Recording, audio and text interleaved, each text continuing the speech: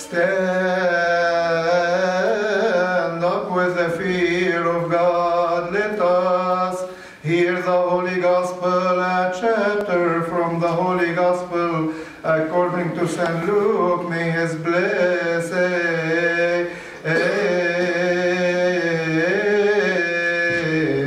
be with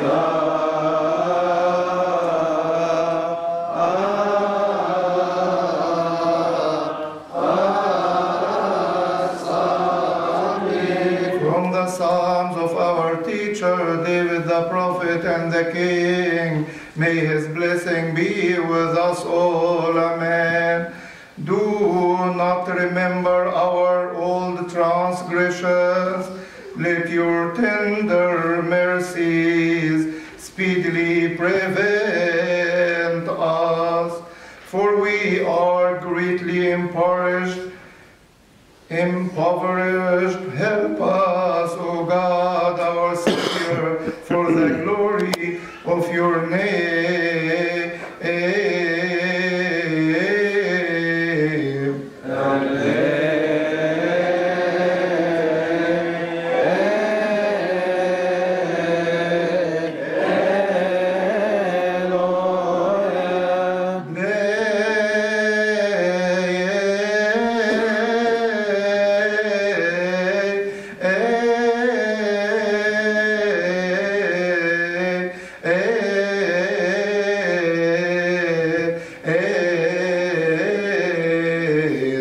Is he who comes in the name of the Lord.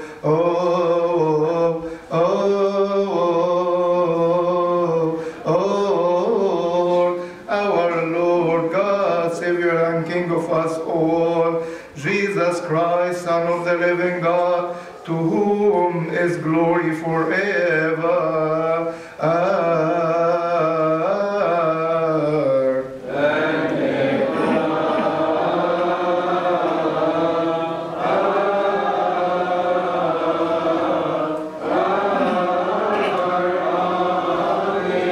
Then he said, a certain man had 2 sons, and the younger of them said to his father, Father, give me the portion of goods that falls to me. So he divided to them his livelihood, and not many days after, the younger son gathered all together, journeyed to a far country, and there wasted his possessions with prodigal living.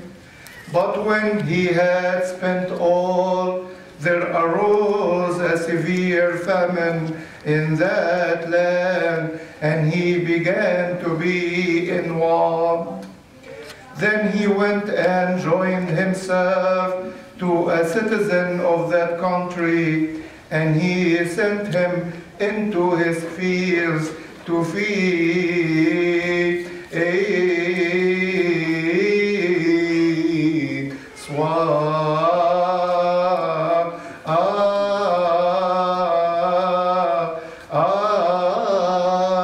and he would gladly have filled his stomach with the pods that the swine ate, and no one gave him anything.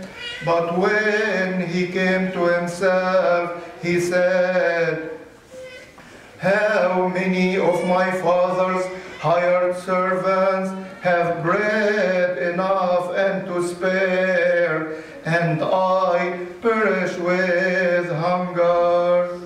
I will arise and go to my father, and will say to him, Father, I have sinned against heaven and before you, and I am no longer worthy to be called your son.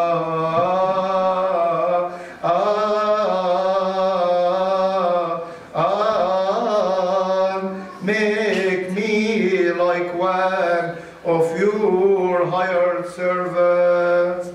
And he he arose and came to his father. But when he was still a great way off, his father saw him and had compassion, and ran and fell on his neck and kissed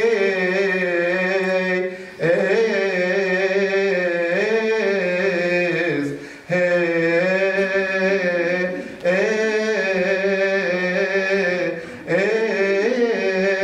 And the son said to him, Father, I have sinned against heaven and in your sight, and am no longer worthy to be called your son.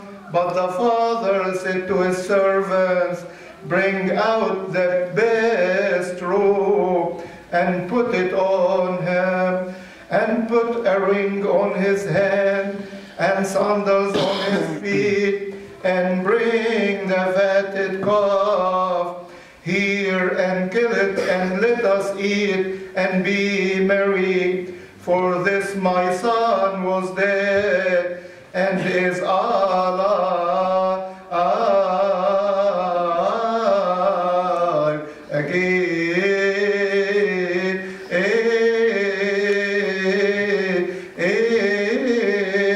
He was lost and is found.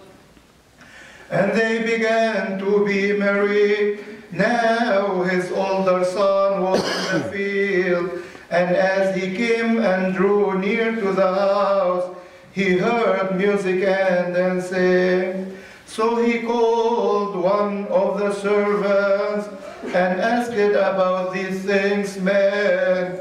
And he said to him, Your brother has come, and because he has received him safe and sound, your father has killed the fatted calf. But he was angry and would not go in. Therefore his father came out and pleaded with him. So he answered and said to his father, Lo, these many years I have been serving you. I never transgressed your commandments at any time, and yet you never gave me a young goat that I might make merry with my friends. But as soon as this son of yours came, who has devoured your livelihood with harlots, you killed the fatted calf for him. And he said to him, Son, you are always with me, and all that I have is yours. It was right that we should make merry and be glad. For your brother was dead and is alive, and was lost and is found.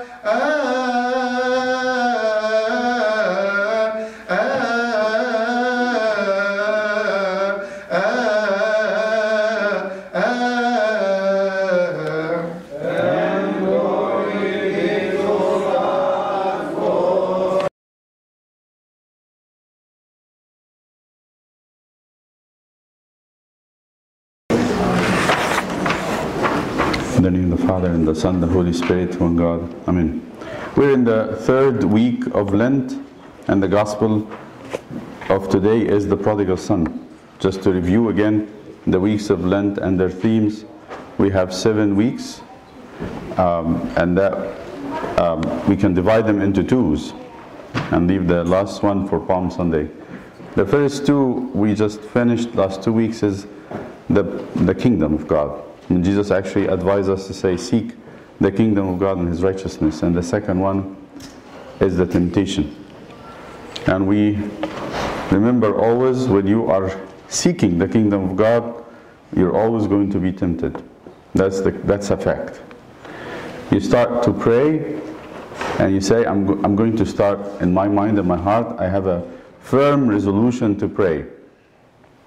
And the minute you start doing your things, you get tempted. You get tempted harshly. And you say, and people come to confess and say, Abuna, whenever I want to come closer to God, there is always something bad happens that pushes me away.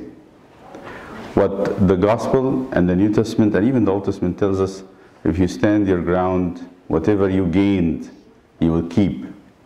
But you have to stand your ground. St. Paul advises, and St. James, St. Peter, they all said, resist the devil. Don't let him take over what you already decided to do. It's always the case.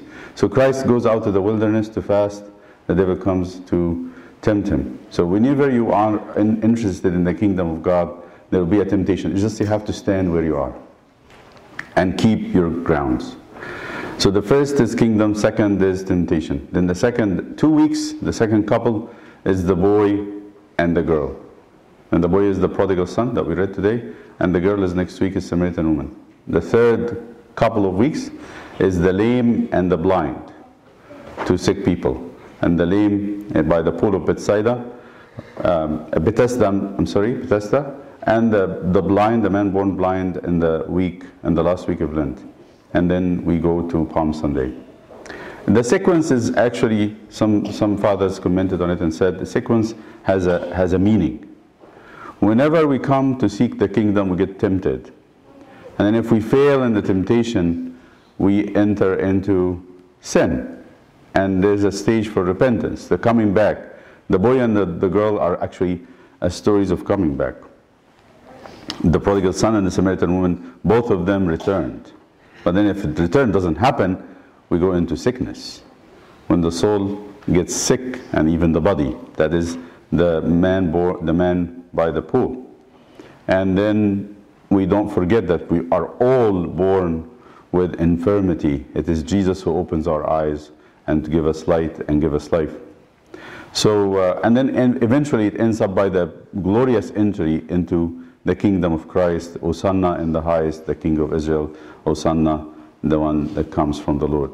Blessed is he who comes in the name of the Lord.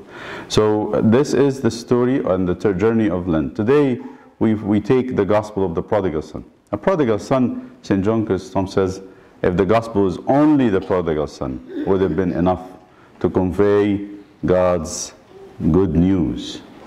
This is the gospel. You can take it as a story, even if it is not from the gospel. But it is from the gospel. You can take it as a good story, beautiful story. It's a relationship-based story, a love story, a father and two sons. And that seems like a rich father who has a very big house, and he has servants and has tables and have wardrobes where they keep good clothing and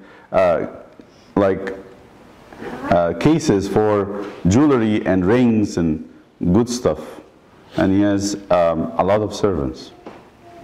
And in this house he has two sons. And there's no mentioning of a mother. Actually, the father here, they say, I've heard this talk about Rembrandt painting of the prodigal son. He says he painted him as a father and a mother at the same time. You see this tender, compassionate heart of a mother and the father.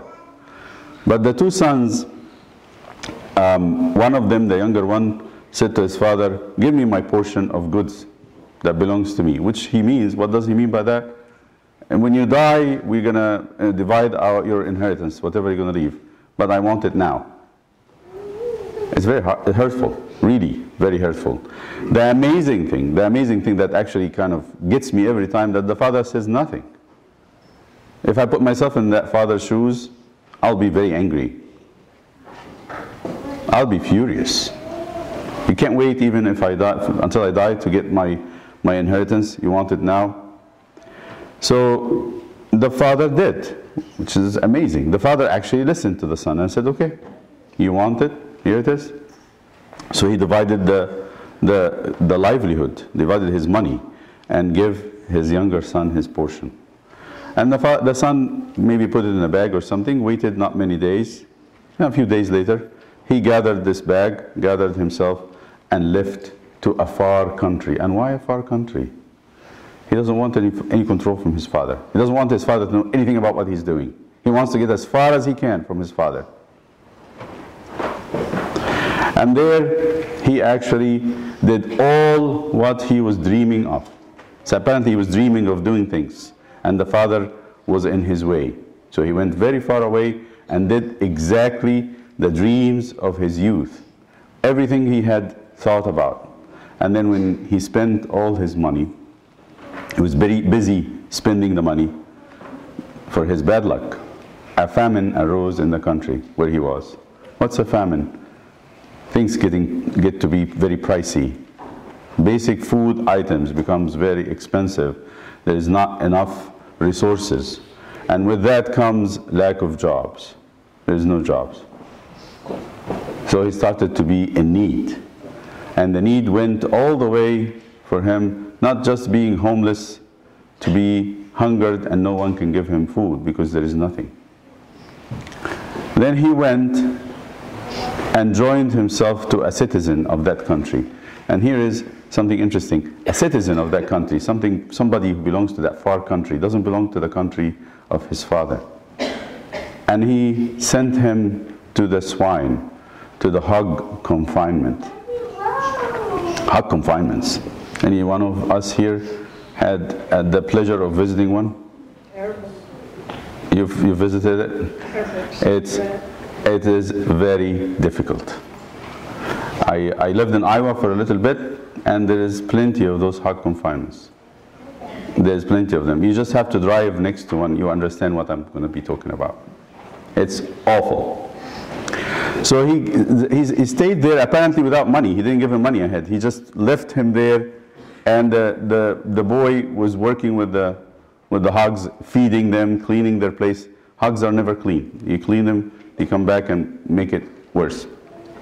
One thing about pigs, they eat where they poop. They don't have any idea about cleanness. This is the worst animal when it comes to hygiene.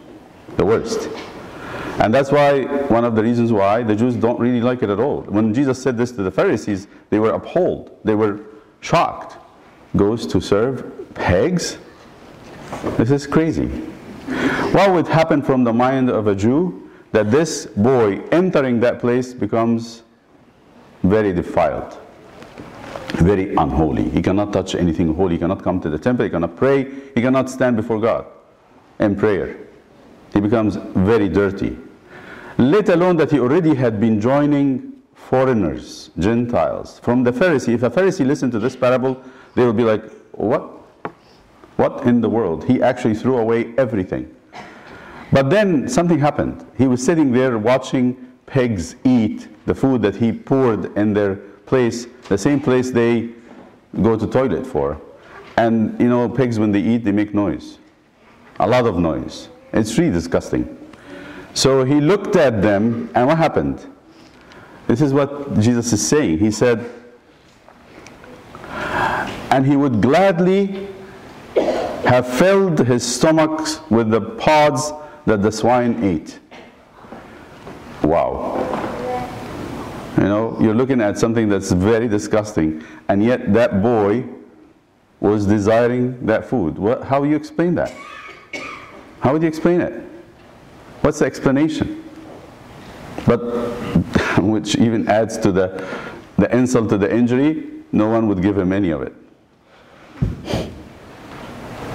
So he made a discovery. And this was an experiment for him. He made a great discovery. What's the discovery? Wow, he is hungry. Why is it a discovery? When we are hungry, we know we're hungry. Except, you know when we don't know we're hungry? If we're very busy doing something. Very busy to the degree that we forget that we need to eat. And all of a sudden, a person busy doing something and they're excited about doing it, all of a sudden wake up and say, why am I doing this? Why am I craving this evil stuff?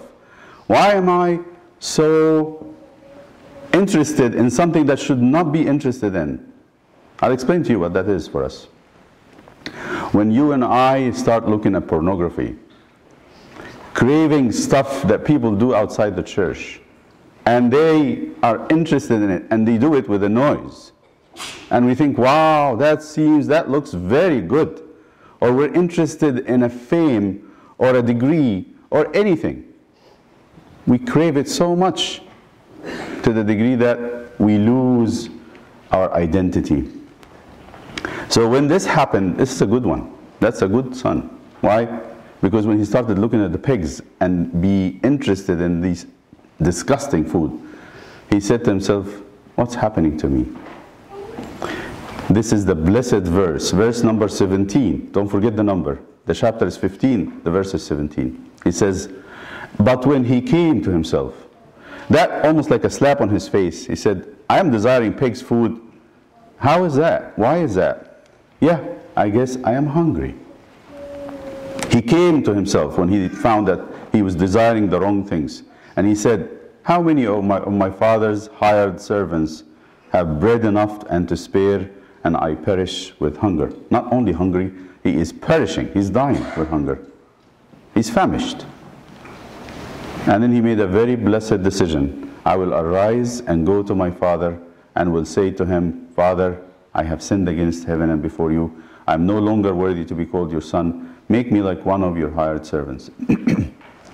In the midst of our busyness, trying to conquer the world, trying to get things that we think is important, we lose touch with ourselves. We lose touch with ourselves. That happens all the time.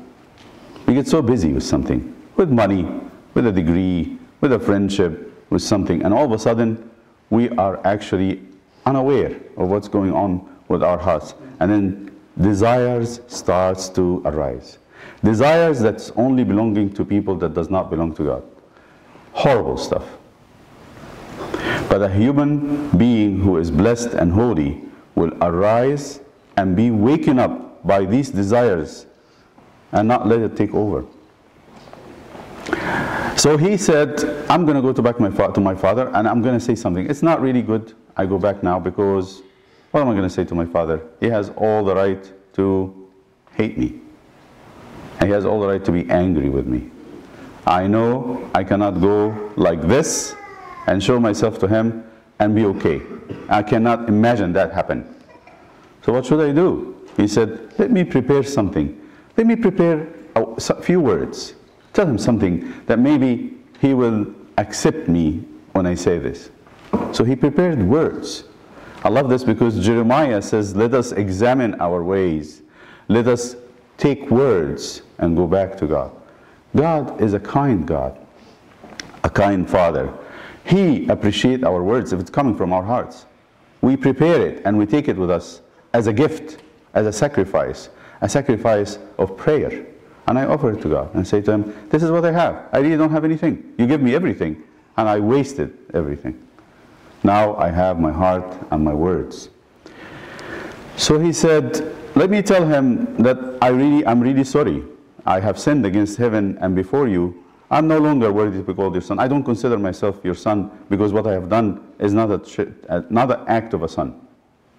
Make me as one of your hired servants. Accept me as a worker. It's much better than working with swine. So he arose and came to his father.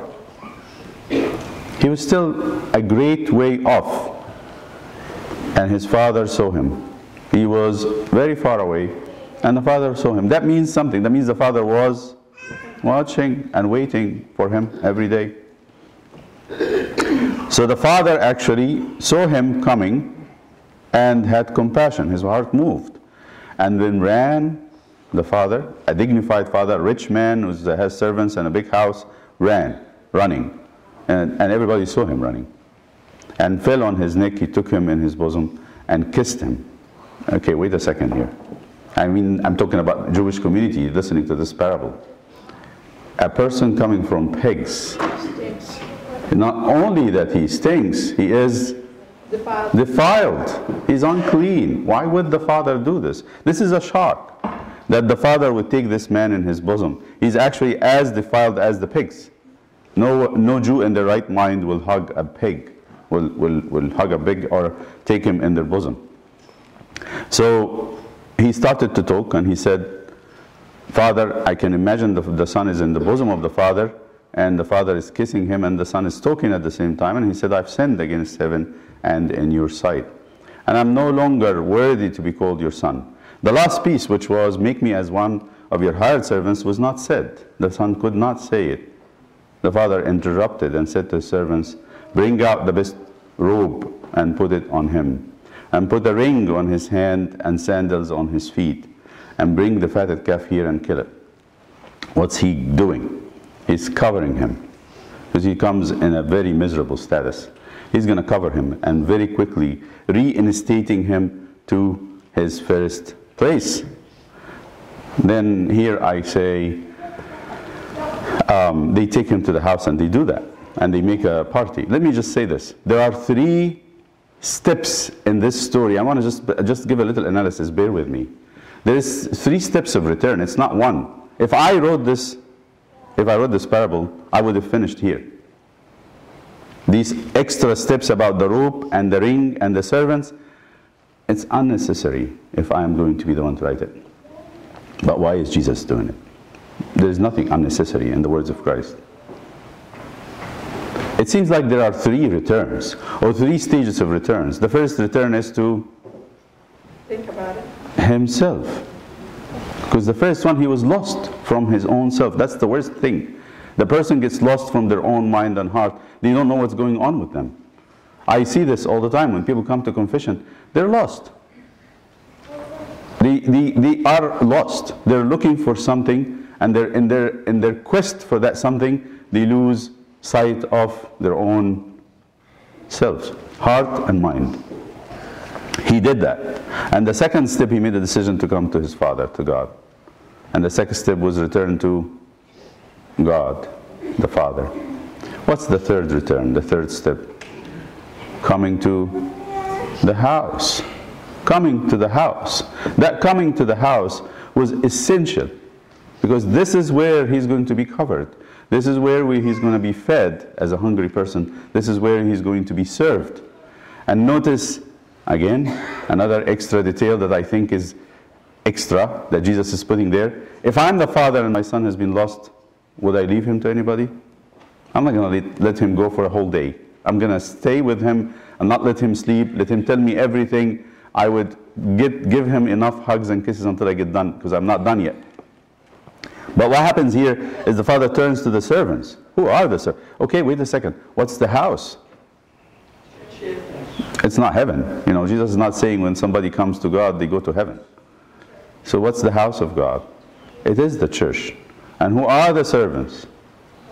Who has the keys? Whom Jesus said, to you I give you the keys of the kingdom. Whatever you loose on earth will be loosed in heaven. Whatever you bind on earth will be bound in heaven.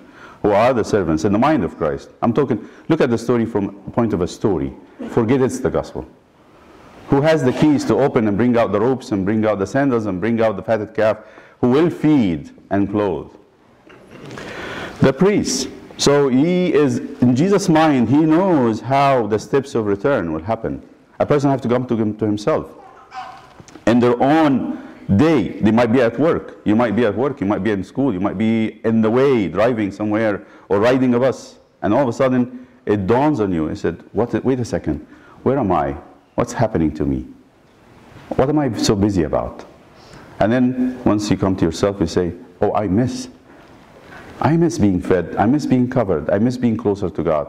Let me go to him. And the Father will tell you. St. Isaac the Syrian said it's very beautiful, and Pope Carolus used to say it all the time. Anybody who thinks that he's repenting and going back to God and not praying is deceived. If we don't have a prayer life and we think we're close to God, we are deceived. So the son has to prepare words and go back to his father and speak to his father face to face.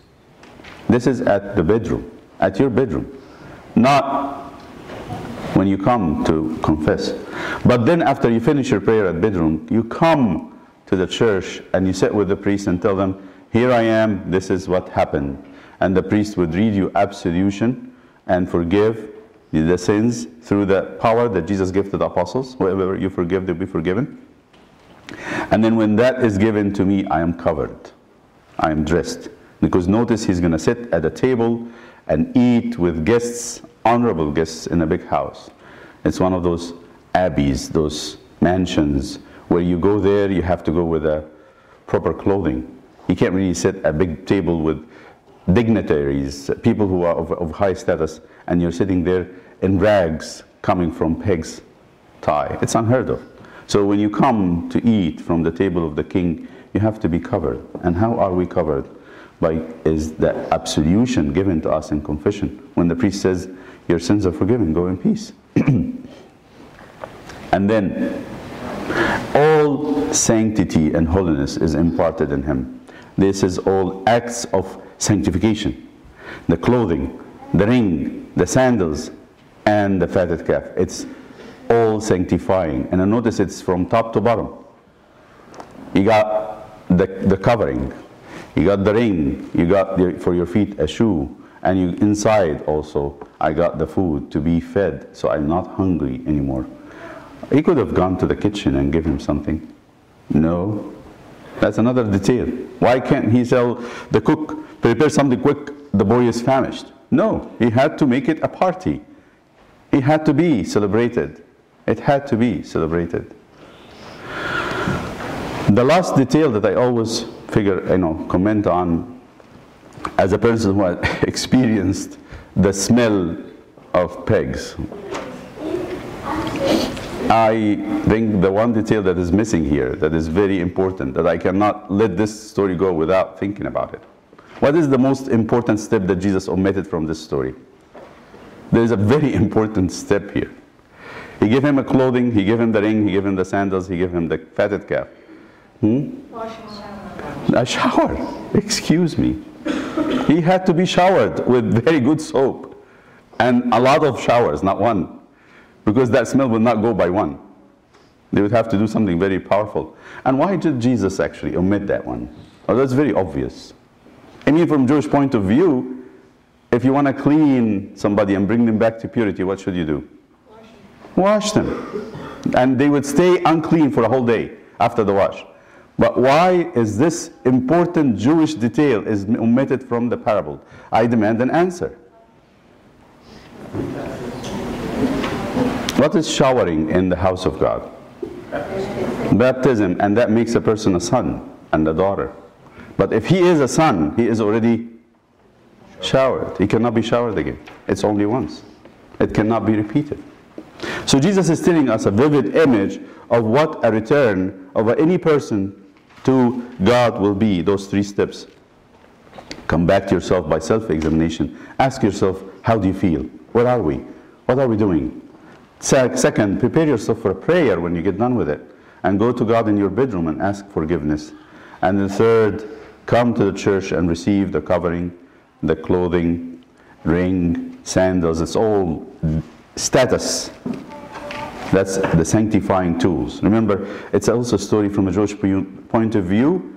It's a story of defilement and sanctification. Defilement by going to the pigs ends up with the pigs, and sanctification by coming to the church. That's why I want to end with this little addition. It is definitely repentance, that's the return. Return is repentance. Repentance, metania, is the turning back, is making a U-turn.